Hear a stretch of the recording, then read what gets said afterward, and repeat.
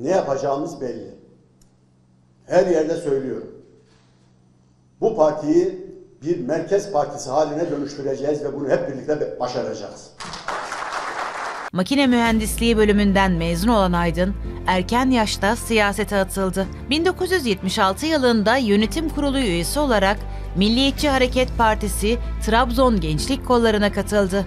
İlk olarak 1991 Türkiye genel seçimlerinde Trabzon milletvekili olarak meclise girdi. 1995 yılında yapılan genel seçimlerine kadarsa Türkiye Büyük Millet Meclisi Plan ve Bütçe Komisyonu üyesi olarak hizmetlerde bulundu. 1999-2001 yılları arasındaysa Bayındırlık ve İskan Bakanı olarak görev yaptı. Bir süre Milliyetçi Hareket Partisi Genel Sekreterliği görevini üstlendi. Haziran 2015 Türkiye genel seçimlerinden sonra Türkiye Büyük Millet Meclisi Başbakan Vekili olarak seçildi. Son olarak 27. ve 28. dönemde İYİ Parti'den Ankara Milletvekili seçilen Aydın, 7 Nisan 7 Haziran 2023 tarihinde İYİ Parti Türkiye Büyük Millet Meclisi Grup Başkan Vekili olarak seçildi.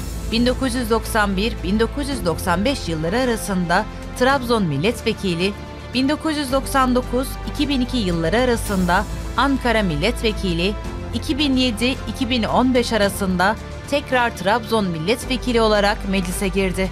Kasım 2015 Türkiye genel seçimlerinde ise meclisteki sandalyesini kaybetti. 19. dönemde Türkiye Büyük Millet Meclisi Plan ve Bütçe Komisyonu üyesi, 24. dönemde Milli Savunma Komisyonu üyesi, 21. dönemde Grup Başkan Vekili ve 25. dönemde de Türkiye Büyük Millet Meclisi Başkan Vekili görevlerinde bulundu.